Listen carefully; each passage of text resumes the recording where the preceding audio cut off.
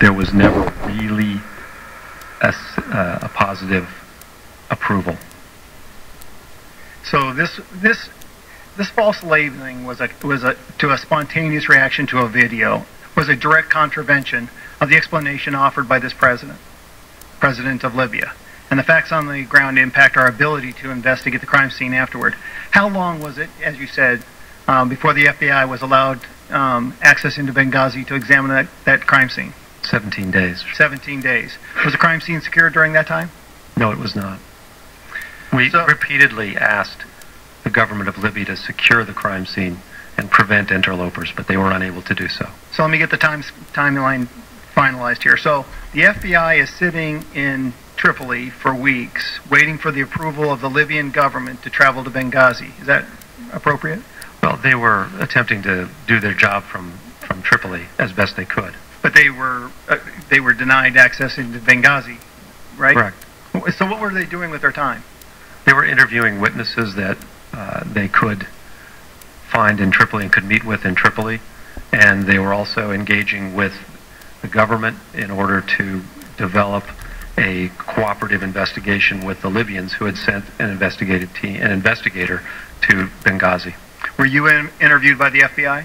No, I was never interviewed by the FBI. Never. Nice story. I yield back my time. I thank the gentleman. We now go to the gentleman from Nevada, Mr. Horsford. Thank you, Mr. Chairman. Thank you to our witnesses for being here. And, you know, it's my understanding that we've had 9 oversight hearings on Benghazi since the horrific attacks on our consulate on September 11th, 2012. And like many of my colleagues have expressed to the family, I believe that we need to continue to do everything within our power as Congress to get to the solutions and the recommendations that will prevent this from happening again. And I think that in addition to our condolences, the things that we need to do most is our job to come up with the recommendations to prevent this. One of the overall conclusions of the Accountability Review Board was just that, quote, that Congress must do its part to meet this challenge and provide necessary resources to the State Department to address security risks and meet mission imperatives. That was a direct statement out of the Review Board recommendation. And I think each of you agree that Congress must do its part. Am I correct? Yes or no, real quick. Yes. So, you know, Mr. Chairman, I just would hope that after this hearing, after 9 oversight hearings, that we will begin to work on some specific recommendations that we can bring forward, and that all of us working together can do our job to protect our embassies. I think that's what the public wants. I believe and hope that that's what the families want, in the memory and the legacy of those who lost their lives. And I would say that it does cost money.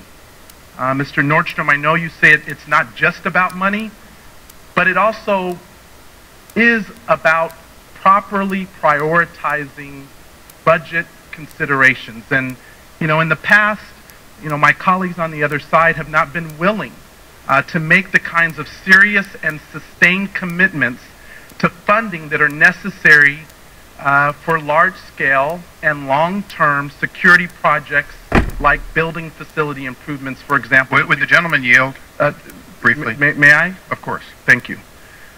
And so in both the 2011 and 2012 budget cycles, the budgets gave the State Department hundreds of millions of dollars less than what was requested.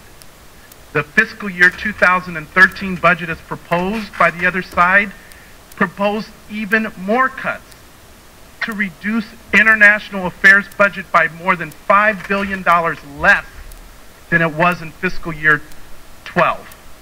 That is a 9.8% cut to diplomatic security when extrapolated across the whole foreign affairs budget. By the fiscal year 2016, the proposed budget by the other side further cuts funding to international affairs by another $5 billion. This represents a 20% cut to diplomatic security when extrapolated over the entire foreign affairs budget.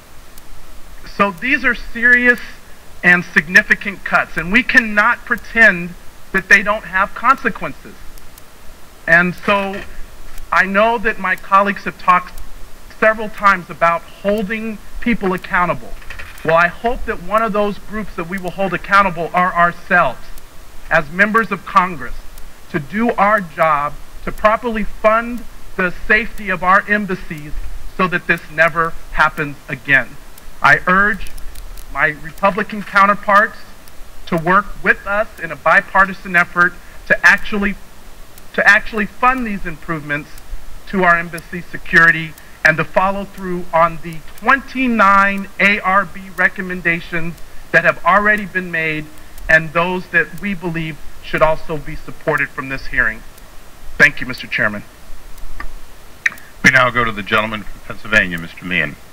Thank you, Mr. Chairman. I note for the record that Charlene Lamb, who testified before this committee the previous time, was asked specifically the question as to whether or not funding issues impacted the actions that took place, and she said no. So, and I'm really intrigued at this point in time by some of the commentary, because one of the things I'd like to follow up on the questioning, Mr. Nordstrom, that came to you from Mr. Langford with regard to some of the decisions that were made, because being in Benghazi, having the secretary, because I'm going to tell you, I am struggling to find out how we had a United States ambassador in a marginally safe American compound in an increasingly hostile area on an iconic day like September 11th with limited security. And I think that there are some issues that you were talking about first. Decisions that were made about allowing occupancy in the first place. Could you tell me quickly about how that was enabled to be approved? That's the same question I still have to this day. You do not know, but you do know, according to the law, it appears that it must be signed off by the Secretary of State, and there is no delegation. Certainly for parts of it, yes. For the second portion of it. Following up, on July 31st, it's a fact that where I go back on the record, there were 16 SSTs, Special Forces in Libya, 14 Department of State security personnel. On August 31st, just shortly before, that had been reduced to 6 regulation individuals in Tripoli, 3 in Benghazi. Why the cutback on security? Again, that's one of the questions that I had. I've never seen it addressed in the ARB or anything else, is why were these decisions that we made turned down? Why were, in fact, there was a proposal that went back all the way to a month after we had arrived, asking for $2.1 million for staffing to have 19 DS agents maintained throughout that time period. I still don't have any understanding as what happened to that proposal. That went to the Undersecretary of Management as part of the Did you have confidence in the ability of the locals in the country who were purportedly designed to provide security for you? Did you have confidence in their ability to provide that? I think, to put it succinctly, it was the best bad plan. It was the only thing we had. It was the only thing that I didn't ask if it wasn't. Did you have confidence in that? No. Did you report that at any point in time to officials in Washington, D.C.? We did. We did note the training deficiencies in particular. That was something that was always there. Certainly, we had also raised the issue of doing some sort of counterintelligence vetting of the people that worked for us. Ultimately, that was turned down, even though we wanted it, because the Department of State wanted Post to pay the funds for it, which we didn't have. It had always been under our understanding that that was going to be paid for by Washington. So, Mr. Thompson, I know that you have background in counterterrorism. I'm going back on, this is testimony that was provided by Lieutenant Colonel Wood, who was an SST person doing service in Tripoli and ultimately wanted to be in Benghazi. He talked about Facebook threats that were made about Western influences in Benghazi. I also note then a series of issues: an RPG attack on the Red Cross in early May, a Red Cross second attack in June, an IED attack against the UN mission in April 6th, an IED attack against a UN convoy on April 10th, an assassination attempt on the British ambassador in June 11th with RPGs, an attempted carjacking on August 6th of 2 SST officers of the United States. In your mind, does this, in your professional opinion, would this suggest to you that the facility in Benghazi, by a reasonable person with your experience or a reasonable person in the State Department, would be likely to be considered a possible or even likely target of a terrorist incident? It certainly had all the indicators of that based on that history, yes, Congressman. And in light of that, and in light of your experience in Mr. Nordstrom's testimony, would you have been happy with the idea that it was allowed to be maintained under less than the staffing that had existed only a month before or 2 months before, and under standards which were only 2 in the entire country, according to the testimony of Mr. Nordstrom, that were not meeting the requirements, the minimal requirements of safety? No, sir. Doesn't make Mr. Nordstrom or Mr. Hicks, what is normalization, and why were we doing this? That's been a question that even that the IRB raised and others have raised. I'm not sure. Sarcastically, we saw it as do more with less, but that I first saw that term normalization in that budget proposal, a resource proposal, a month after we had arrived. There was already talk about normalizing our footprint. It was then picked up again in February when Greg's predecessor had met with Das Lamb. Same thing. It struck me as being part of some sort of script, just like the reason why he didn't close the facility in Benghazi despite the risks. There was already a political decision that said we're going to keep that open. That's fine, but no one's ever come out and said that we made that risk and we made that decision and take responsibility for it. I thank the gentleman. My time's expired, but Mr. Hicks, did you have a response to that as well? Normalization to us was moving towards being like a normal embassy instead of having being in a sense under siege or in a hostile environment where we're surrounded by potential threats. And we wanted to move towards normal life, and it also meant removing or a withdrawal of extra DS personnel, and then a movement towards our diplomatic security personnel managing more of a program that included the recruitment of Libyans to provide additional the security that we needed. Thank you. Mr. Hicks, you mentioned earlier your wife being such an important part of your decision process. Were you planning on bringing her to Libya since it was normalized? Just, Mr. Chairman, thanks. Just to correct, I was actually selected to be DCM by Assistant Secretary for Near Eastern Affairs, Jeff Feltman, in Tripoli. But Jeff and I spent a lot of time in the 2006 war in Lebanon together. Yeah. He's a good man. Yeah. But as to family returning to Libya, I mean, normalization means you bring back dependents and so on. Was that part of what was going on? That's what we were pointing towards, in fact. And Chris and I had a long talk on the night of September 9th before he left for Benghazi, and we talked about this, that we felt optimistic about the trajectory. Even though all of these security problems were going on, we felt that the Libyans were getting their political act together. They were going to pull together a government. They were going to get a constitution. Their economy was going to pick up. They were going to stabilize. And my next project was, in fact, to reach out to the board members of the American school and start working with them about the possibility of opening the school in September. And that would, of course, allowed me to bring my family to join me in Tripoli. And that was actually a condition that my wife made for my going to my second unaccompanied assignment. So I'm sure she's glad to have you home now, though. Yes, she's very glad to have me home. With that, we go to the gentleman from New Mexico who's been patiently waiting. Oh, I'm sorry. Who's next? Mr. Cardenas, next. Thank you very much, Mr. Chairman. My condolences to all the families and everybody who suffered from this tragedy.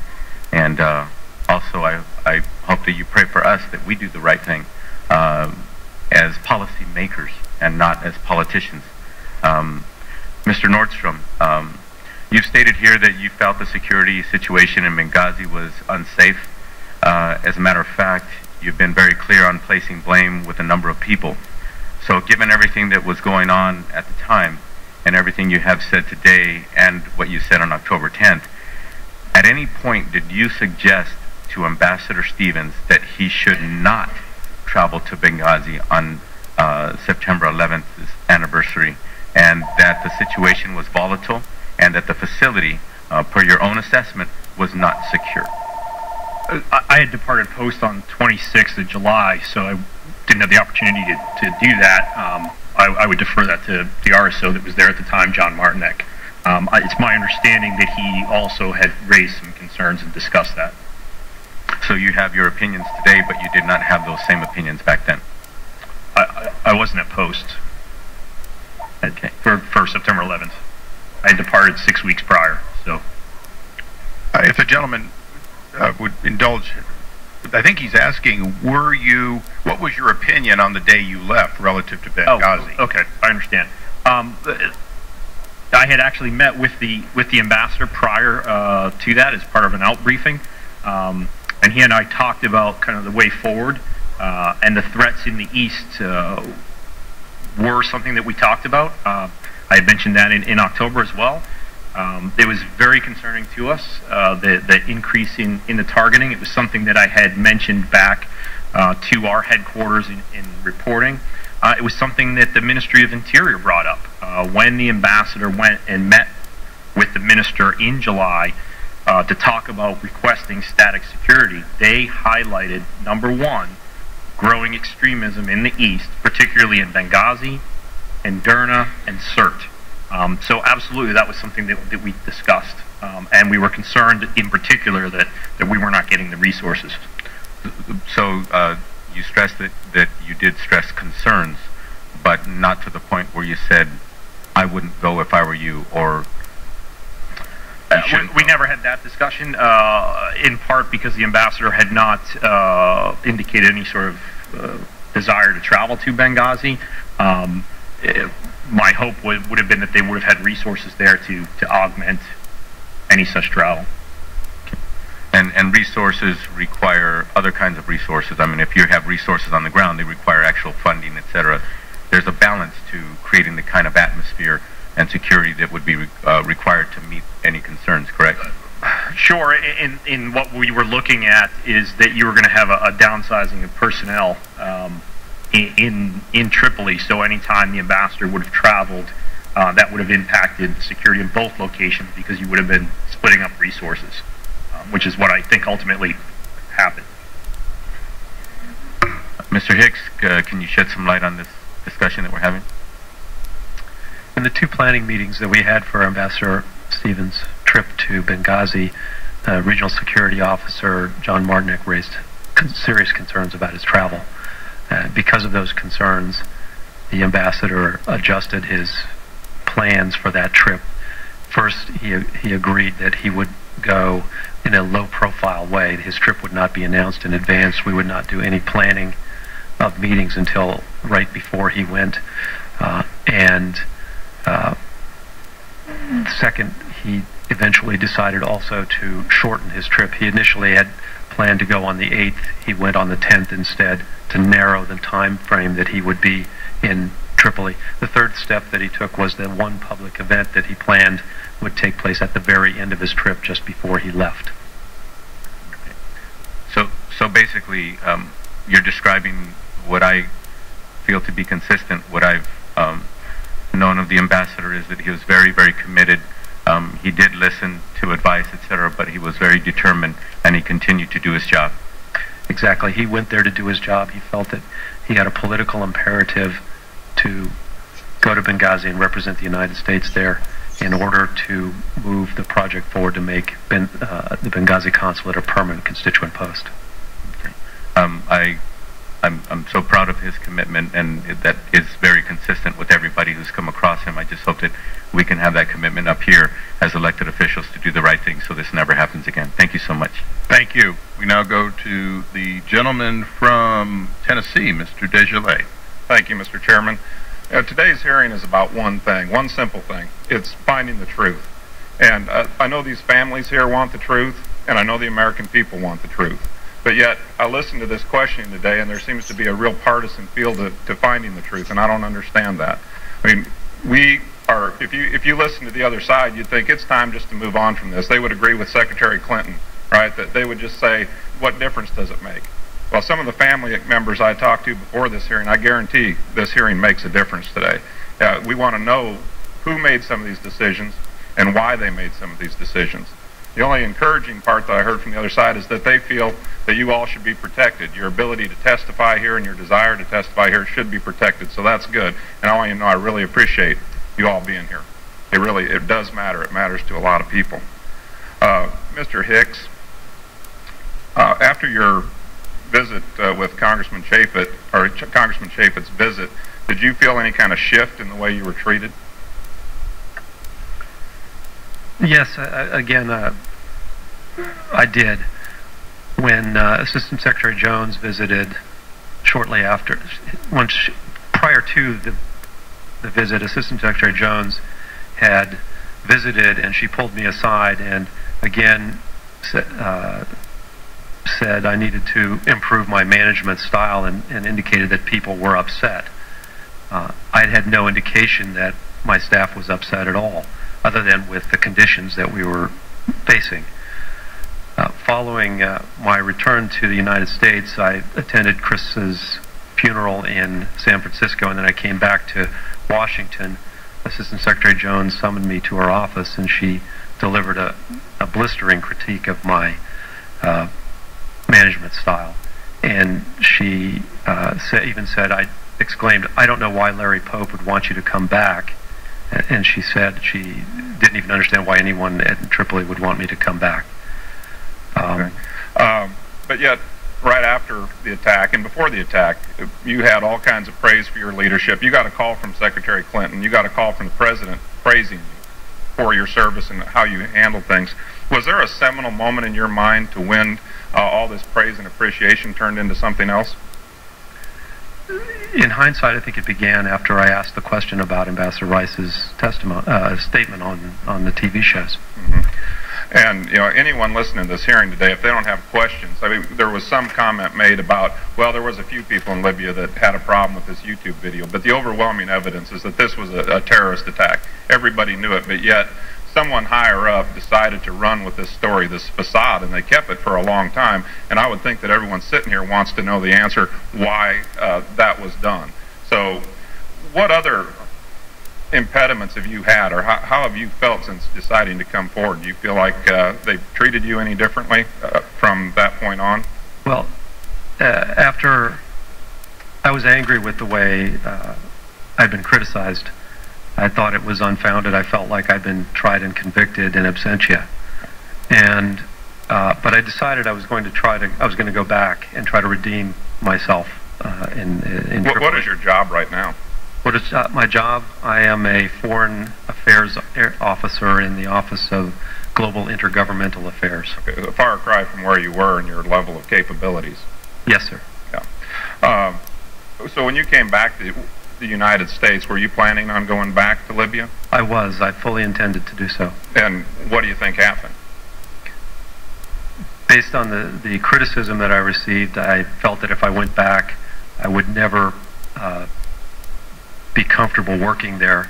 And in addition, my family really didn't want me to go back. We'd endured a year of separation when I was in Afghanistan in 2006 and 2007, and that was the overriding factor. So I voluntarily curtailed. I accepted an offer of what's called a no-fault curtailment.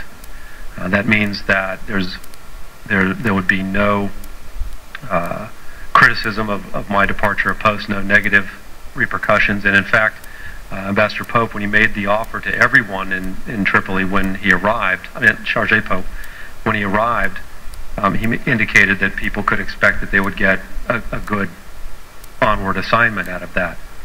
All right. Well, thank you. I would just close with the fact that we have a president that's made it his policy since he took office not to knee-jerk or jump to conclusions when it comes to some tragedy or event. But yet, why did he do it in this case? Why was he quick to jump to the conclusion that this was a protest due to a YouTube video? I think we all know that's not true, and I think we all need to find the answer to that. Thank you. And could I, of course. Could I just clarify? The job that I have right now, between my curtailment and my finding of this job that I have now, I had no meaningful employment. I was in a status called Near Eastern Affairs over complement, and the job now is a significant, it's a demotion. Foreign Affairs Officer is a designation that is given to our civil service colleagues who are desk officers. So so I've been effectively demoted from Deputy Chief of Mission to desk officer. Let me just interject one thing at this time. In your opening statement, I note, and it's already in the record, but I want to make sure that it's separately placed in at this moment. You included an unclassified document purported to be from the President of the United States to the President of Libya. Is that correct? Yes. I want to be very careful. It doesn't have a signature. It looks like it was electronically transmitted. It's a cable. This cable, was it, as far as you know, from the President of the United States directly? Yes. And was it delivered to the President of Libya directly? It was. And does it mention terrorist attack anywhere else? And I'd note that this is September 17th, which would be that Monday afterwards. Does this, in your opinion, in any way, shape, or form, describe the unfortunate circumstances as terrorism to the President of Libya? I believe it does. Mr. Chairman. Yes. I don't need it's in his opening statement. It was delivered to everybody. Okay. These are inclusions. But it says, thank you for responding quickly to the tragic attack, Benghazi. And I'm reading through this thing, well, it's in the record, but as far as I can tell, it speaks of it as a tragic attack. It doesn't speak to it even after Ambassador Rice spoke. It doesn't speak to it as a terrorist attack or our war on terror or fighting terrorism. Is that correct? Yeah, I don't have it before me at this moment. Okay, we'll deliver it back to you just to make sure. Someone may want to follow up, and your counsel has it for you. Oh, sorry. Yeah, it says outrageous attack. Okay, so it's an outrageous attack, but it doesn't talk about us working together to fight terrorism, does it? No. Okay, thank you for including that in the record. We now go to the gentleman from Texas, Mrs. Farrow. Thank you very much, Mr. Chairman, and I'd like to also join my colleagues on both sides of the aisle in expressing our condolences to the families of Ambassador Stevens, Sean Smith, Tyrone Wood, and Glenn Doherty, and all of those others injured. I want to quickly clear up just a couple of loose ends from earlier testimony, and then I want to ask a couple of questions about the February 17th Martyr Brigade. But first off, Mr. Hicks, you've testified on numerous occasions that you never got a chance to read the classified ARB report. You do have security clearance that you sat in with the meeting with Mr. Chaffetz that your minder couldn't attend, so you do have security clearance. Yes, sir. All right. And then, Mr. Thompson, you testified and answered the question as to why the FEST team, your response team, was not deployed.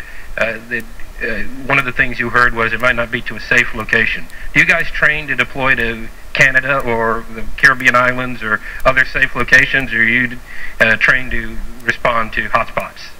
Hotspots.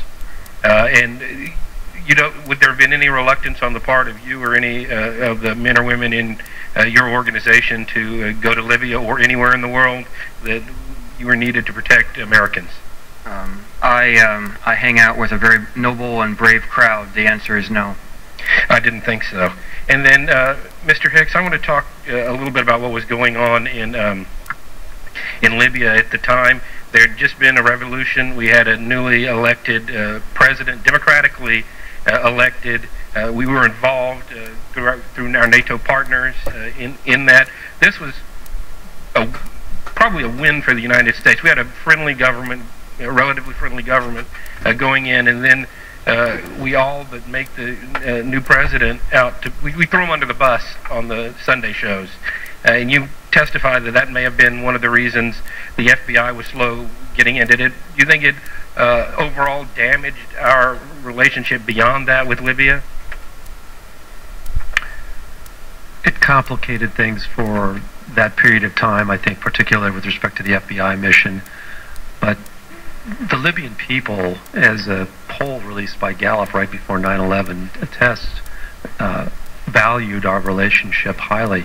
In fact, higher than almost any other Arab country. It was over 50% of the population. And isn't that one of the reasons Ambassador Stevens went to Benghazi on that fateful day, is to continue to show our support for what was going on in Libya at the time? Absolutely, especially to the people of Benghazi.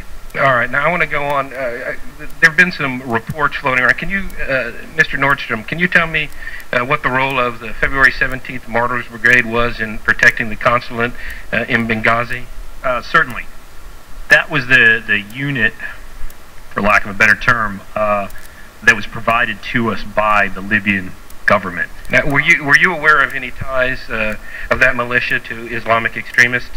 Absolutely. Yeah, we had that discussion on a number of occasions. The last of which was when there was a Facebook posting of a threat that named Ambassador Stevens and Senator McCain, who was coming out for the elections. That was in the July timeframe. I had met with some of my agents and then also with some annex personnel. We discussed that. And Mr. Hicks, you were in Libya on the night of the attack. Do you believe the February 17th militia played a role in those attacks, was complacent in those attacks? Certainly elements of that militia were complicit in the attacks. The attackers had to make a long approach march through multiple checkpoints that were manned by February 17 militia. All right, now, okay, I'm going to, Mr. Hicks and Mr. Nordstrom, I'm going to ask you both this question. I'm stunned that the State Department was relying on a militia with extremist ties to protect American diplomats. That doesn't make any sense. How does that happen? You mean like in Afghanistan, where Afghanis that are working with our military that are embedded and turn on them and shoot them, or Yemen, our embassy was attacked in 2008 by attackers wearing police uniforms, or in Saudi Arabia in Jeddah we had an attack in 2004. The Saudi National Guard that was protecting our facility reportedly ran from the scene, and then it took 90 minutes before we could get help. Pretty high unemployment in the United States. I would imagine there's some people that would be willing to take it, Americans that would be willing to take jobs overseas. We couldn't agree with you more, but unfortunately, as I said earlier, one of the things that we ran into, that was the best bad plan. That was the unit that the Libyan government had initially designated for VIP protection. It was very difficult to extract ourselves from that. I certainly hope that these hearings will result in us not having to rely on the best of bad plans, and we can use folks like Mr. Thompson and his group for what they were intended, and secure our personnel. I see I'm out of time, Mr. Chairman. Only by a little. We now go to the distinguished gentleman from the great state of Washington, the chairman of the Resources Committee, Mr. Hastings. Thank you very much, Mr. Chairman, and let me add my voice to all of my colleagues that thank you for your service. I think while we all say it, it probably should go without saying it, but nevertheless, we really do appreciate that. Mr. Hicks, I want to follow up. You may have answered this, so I just want to get a clarification, because Mr. Jordan was entering into questions regarding the lawyer that came in and was not allowed to go to the meeting because wasn't qualified to go to that meeting. My question specifically is to back up. The State Department sent this lawyer.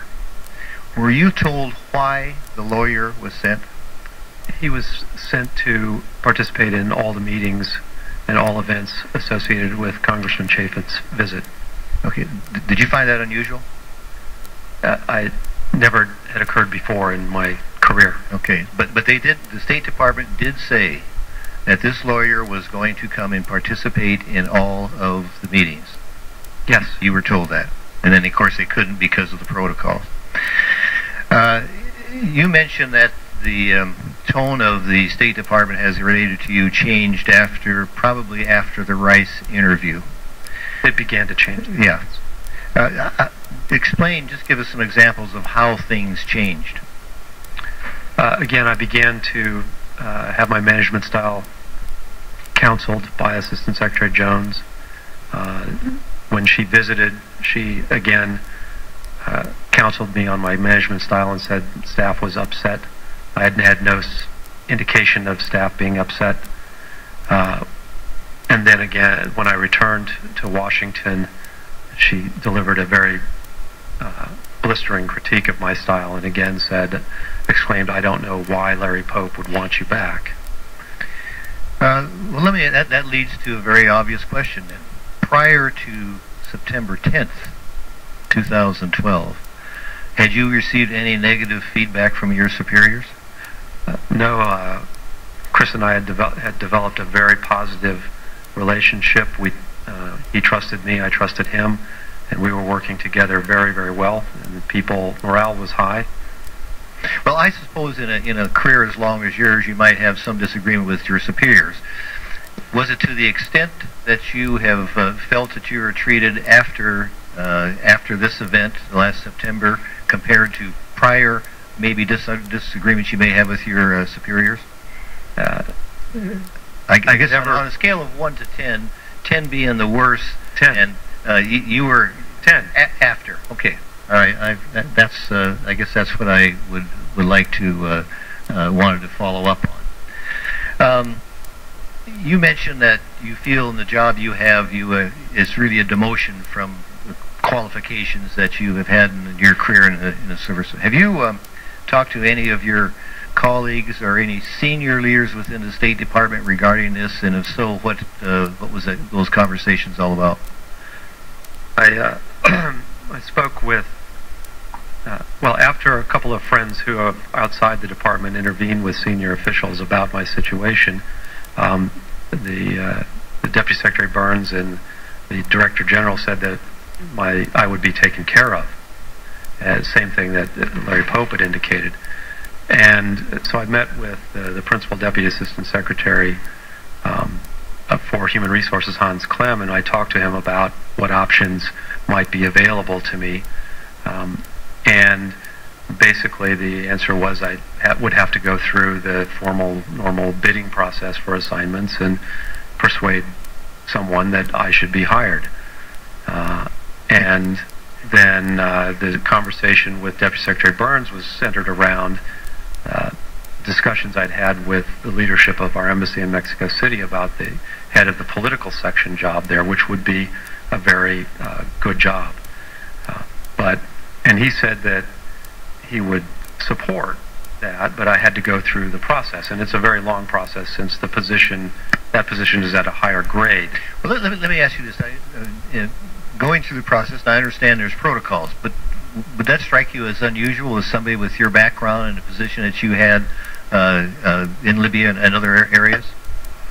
I was surprised that I was having to go through the process, the normal process. Okay. And especially when the ambassador in Mexico City had talked to Deputy Secretary Burns about bringing me on as his political counselor. Well, I heard my colleagues on the other side of the aisle say that if there's any retribution, that's my words, not your words, any retribution on this, that you will have full support of your colleagues.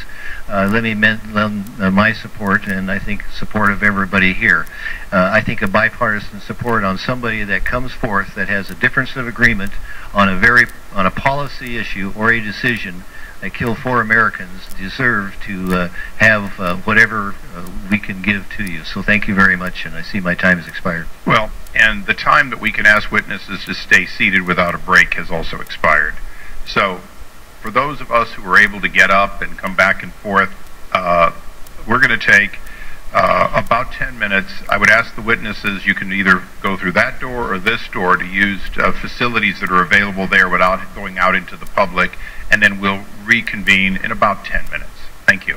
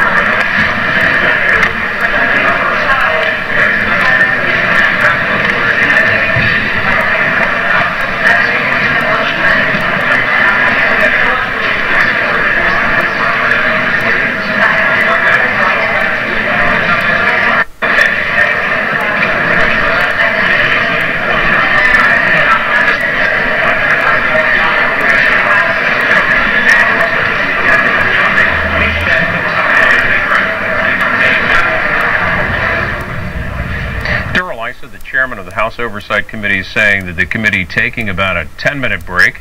They've been at it for just over 4 hours, a hearing on the attacks on the U.S. consulate in Benghazi, Libya on September 11, 2012. We're going to stay here live and open up our phone lines to hear from you about what you've seen over the past 4 hours or so. The numbers to use to call in are for Democrats, 202-585-3885. For Republicans, 202-585-3886. For independents and others, that's 202-585-3887.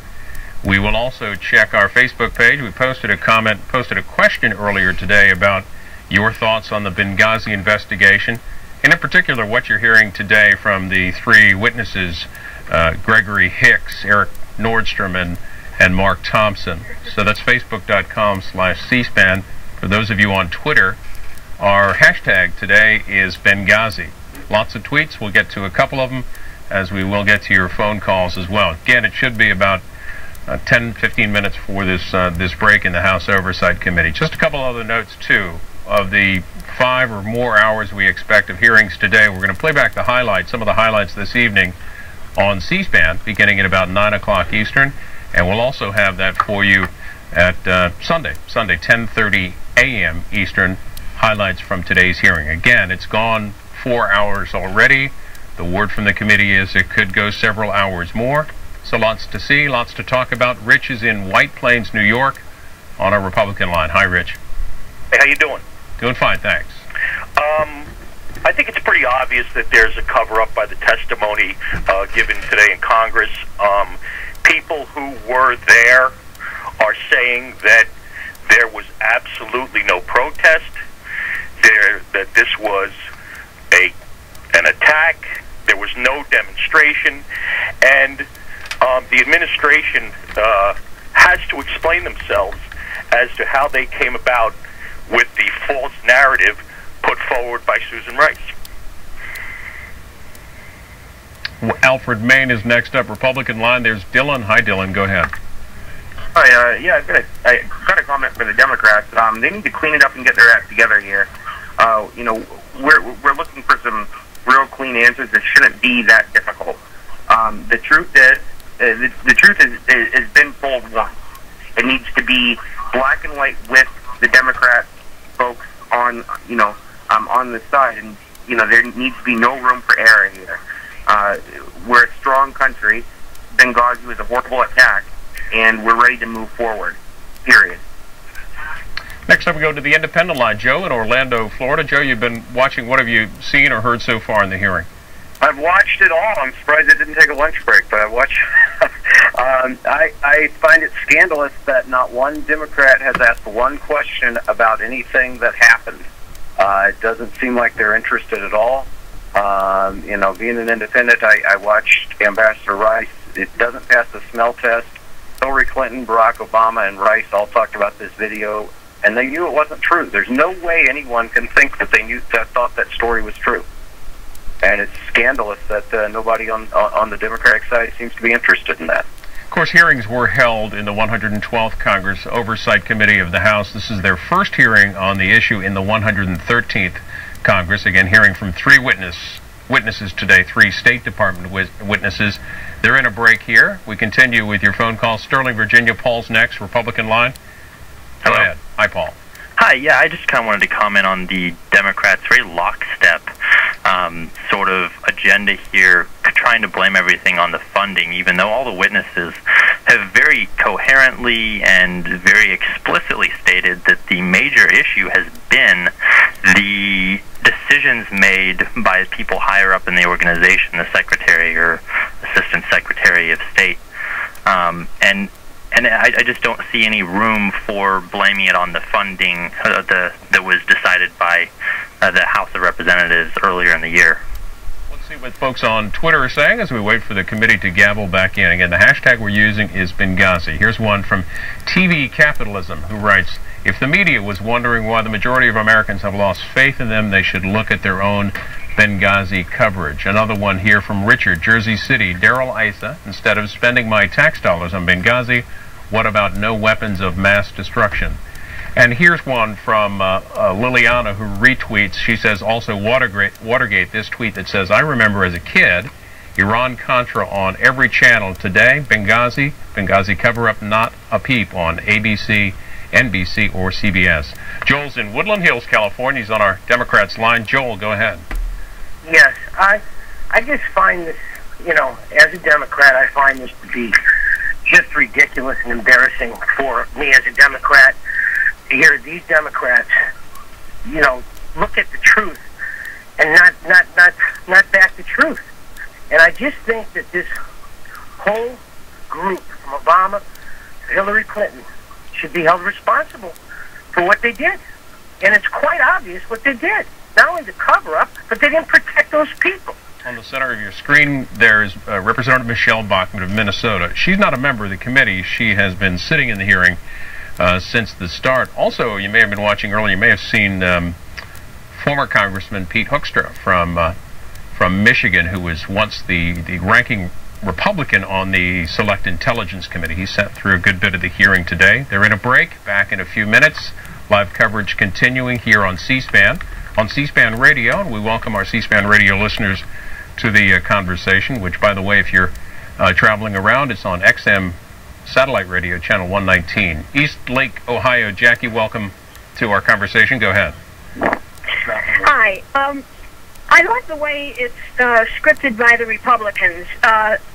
They apparently got together with the three people ahead of time, and they were very well versed on the subject. The questions were so nicely answered and so well scripted. I must give the Republicans their due. They did a job. They're doing their best to bring down a president and to make sure that Mrs. Clinton has something bad on her record for 2016. Thank you. Some of the testimony of Gregory Hicks was released early by the committee earlier this week, and maybe some of what you're referring to as well. In Springdale, Arkansas, is Patty. She's on our Republican line. Go ahead, Patty. Yeah, hi. Hi there. Yeah, this is really interesting. I'm a disabled veteran. I'm the longest running continuous disability claim in the United States of America, 20 years. I'm into my 20th year. But anyway, put that aside. I cannot believe this. You know, these gentlemen are telling the truth. And then the Democrats, I don't think they have it on a straight question. You know, they keep going to, you know, the budget, the money and everything.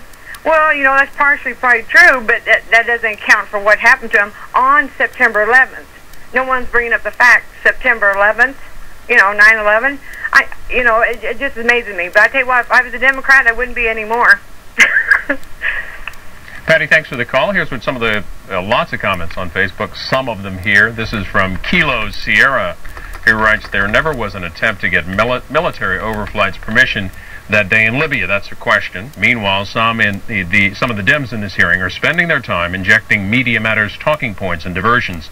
Tracy says, I am watching. What proof? Where? John Barry says, we are the most powerful nation on earth, plus we had just helped militarily in taking down the previous government, even had a couple of our planes shoot down. We didn't get permission just to do it. Besides, what are the Libyans going to do? Come over and invade us? And finally, Elizabeth Jane Shackelford saying they're just blowing wind in the wind. It's a witch hunt. Tom's in Westminster, Maryland, calling on the Independence line. Tom, go ahead. Hi. Comment is very quick. I just wanted to say I think it's very much a shame that we'll probably never get to the bottom of this due to the fact that it's so transparently clear that the parties are sticking to party loyalty. Well, take the testimony today. Does the testimony today get us any closer to that clarity you're talking about? Well, I think the Republicans are doing a better job at ferreting out facts. It seems the Democrats are doing a better job at party protection. Tom, thanks for the call. Here in Washington, Mike's on our Democrats line. Hi, thanks for taking my call. Two real quick comments. There's some at some point they made Susan Rice's talk show appearance the official statement. Never was. Obama said the day after this was an act of terror. So right there, we're looking at a situation where they're trying to basically frame a specific narrative, specifically with, exactly at what point did they call this an act of terror? Was it a terrorist incident? Was it the protest, etc.? Second thing, the Republicans are doing their best to try and nail the State Department and or the National Security Team, but not point fingers at the generals who made the security decisions in the first place. This testimony is pretty much pointing out that at some point there were military individuals who made military decisions about the kind of protection that he should have had, that Ambassador Stevens should have had, and no one's willing to really kind of go any further and say, well, wait a minute, should we be looking at exactly whether or not we should be pointing fingers at military officials? No, let's keep it up with the state officials and with the Obama administration officials.